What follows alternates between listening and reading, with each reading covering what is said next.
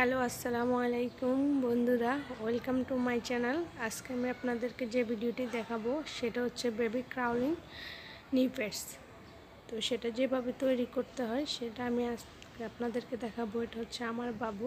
সবাই আমার বাবুটার জন্য দোয়া করবেন।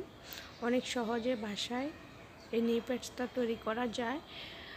এটা সিম্পলভাবে তৈরি করা যায়, বাচ্চারা যেন পায় না, ব্যথা পায়, সেই জন্যই তৈরি করা। ওরা যেহেতু প্রথম হামাগুড়ি দিতে শিখে, তখন ওদের আসলে অনেক আনন্দের একটা মুহূর্ত। যখন ব্যথা পায় তখন তারা কিন্তু ভয়ে সামনে এগোতে চায় না। আমার বাবুটাও ফার্স্ট টাইম সামনে ভয়ে এগোতে চায় নাই। পরে আমি এটা নিজে নিজে তৈরি করেছি বাসায়। যেহেতু বাসায় তৈরি করা যায়, তাহলে বাজার থেকে কিনে টাকা নষ্ট করার প্রয়োজন নেই। তো সেটার জন্য যা যা লাগবে তো আমি আপনাদেরকে বলতেছি। এই যে এটার জন্য যা লাগবে তা হচ্ছে কাঁচি লাগবে, সুতা লাগবে, সুই লাগবে, তুলো লাগবে, আর হচ্ছে আমার বাসায় নিজের একটা টাইস ছিল, সেটা আমি ইউজ করছি। আপনারা চাইলে এখানে দেখা গেছে কাপড় ইউজ করতে পারেন, বা টাইসটা যেহেতু হচ্ছে একটু মানে রাবার সিস্টেম স্টিচ, ওটা টান দিলে একটু বড় হয়, একটু ছোট হয়, সেই জন্য এই জিনিসটা ইউজ করাই ভালো। এই যে তার জন্য আপনি কাঁচি ইউজ করবেন, সুই ইউজ করবেন, সুতো ইউজ করবেন, তুলো ইউজ করবেন, আর এই টাইসটা লাগবে। তো যেটা হচ্ছে সেটা হচ্ছে যে আমি আসলে সেলাই করে এখন দেখানো সম্ভব না, কারণ হচ্ছে সেলাই করতে গেলে ভিডিওটা অনেক বড় হয়ে যাবে। সেই জন্য আমি সেলাই করে দেখাবো না। আমি জাস্ট কীভাবে তৈরি করতে হয় সেটা আপনাকে আইডিয়া দিয়ে দিচ্ছি।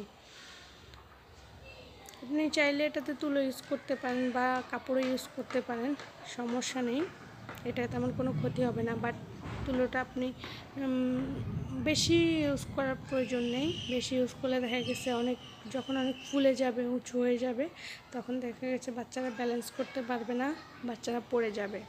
তো আর যাদের সেলাই মেশিন আছে তারা সেলাই মেশিন দিয়েও করতে পারেন, বাট সুই দিয়ে যাদের সেলাই মেশিন নেই তারা সুই দিয়ে তৈরি করতে পারবেন। সবার জন্য যেন অ্যাভেলেবল হয়, সেই জন্য আমি সুই দিয়ে কীভাবে করতে হয় সেটাই দেখিয়ে দিয়েছি। এই যে আমি আমার বাবুর জন্য এটা কেটে এতটুক দিয়ে তৈরি করেছি। তা আপনি যেটা করবেন সেটা হচ্ছে এভাবে নেবেন। এই যে দুটো আমি আমার বাবুর জন্য করেছি। এখন আমার বাবুকে পরিয়ে দিলে সুন্দরভাবে হামাগুড়ি দেয় আর হাসে।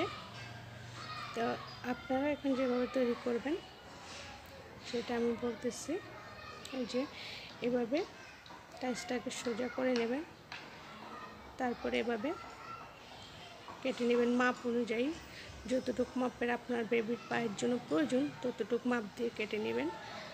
আমি আসলে এখানে নির্দিষ্ট কোনো মাপ দিই নাই বা দুইটা এক সমান করেও কাটি নাই, কারণ হচ্ছে আমি জাস্ট দেখানোর জন্য, আপনাদেরকে বোঝানোর জন্য কাটতেছি। আপনি কিন্তু অবশ্যই মাপ দিয়ে কাটবেন, দুইটা যেন এক সমান হয়, তাহলে ছোট বড় হয়ে যাবে। তো এটাকে যা করবেন এটা হচ্ছে যে আপনি এই যে এটা একটু সাইজে মোটা, দেখা গেছে অনেকের বাবুর পা চিকন বা অনেকের বাবুর পা একটু হেলদি। তো আপনি যা করবেন এটার জন্য এই পাশ দিয়ে দরকার হলে কেটে নেবেন। এই যে লম্বা করে কেটে এদিক দিয়ে সেলাই করে নেবেন, তাহলে আপনার বাবুর পায়ের মাপে হয়ে যাবে। তার জন্য যে উপরের পাটটা আমি যেভাবে করছি, যেখানে আপনি তুলোটা প্রেস করবেন, সেটা হচ্ছে এরকম একটা কাপড় আপনি কেটে নেবেন। যে আমি কেটে নিচ্ছি, দেখেন এরকম একটা কাপড় কেটে নেবেন। ঠিক আছে, আপনি সমান করে কেটে নেবেন। আমি যেহেতু তাড়াতাড়ি দেখাচ্ছি সেই হিসেবে আমার একটু বাঁকা টাকা হয়েছে। কেটে এই যে এটা তো পায়ের ভিতরেই যাবে, ঠিক উপরে, ঠিক উপরে আপনি এটা দরকার হলে কেটে দেবেন। ওই দিক দিয়ে সেলাই করার জন্য বললাম তো, চিকন মোটা ওই হিসেবে আপনার বেবির পা যেমন সেই হিসেবে কেটে নেবেন। তারপরে এই যে ঠিক এভাবে এটার উপরে এটা রেখে এদিক দিয়ে সেলাই করে, এদিক দিয়ে সেলাই করে এদিকটা খোলা রাখবেন। তারপরে এদিক দিয়ে আপনি কী করবেন, তুলো দেবেন। তুলো কাপড় যা থাকে আপনার কাছে, তুলা দেন, কাপড় দেন, সমস্যা নেই। যে তুলোটা এটার ভিতরে দেবেন, বাট বেশি দিতে যাবেন না, বেশি দিলে দেখা গেছে এটা ফুলে যাবে, ফুলে গেলে আপনার বাচ্চা ব্যালেন্স করতে পারবে না, কাত হয়ে পড়ে যাবে। আপনি সিনথেটিক তুলা ইউজ করতে পারেন, এটা একদমই সিম্পল। যেরকমভাবে আমরা ধরেন বালিশে তুলা মানে দেই না, বালিশ তৈরি করে সেরকম। আর নিচের পাট সহ সেলাই করবেন না, উপরেরটা আর উপরে ওই যেটাতে আপনি তুলে দেবেন ওটা সহ সেলাই করবেন। আবার নিচে সহ সেলাই করলে এটা পুরো বন্ধ হয়ে যাবে। অবশ্যই আমি আপনাদেরকে বোঝাতে পেরেছি আশা করি যে কিভাবে করতে হবে। যদি না বুঝে থাকেন অবশ্যই আমাকে কমেন্ট বক্সে জানাবেন। আর যারা আমার চ্যানেলটিকে সাবস্ক্রাইব করেন না অবশ্যই সাবস্ক্রাইব করবেন। যারা অলরেডি সাবস্ক্রাইব করেছেন তাদেরকে অসংখ্য ধন্যবাদ। সামনে আশা করি আরও অনেক ভিডিও দেব। সবাই আমার জন্য এবং আমার বাবুর জন্য দোয়া করবেন।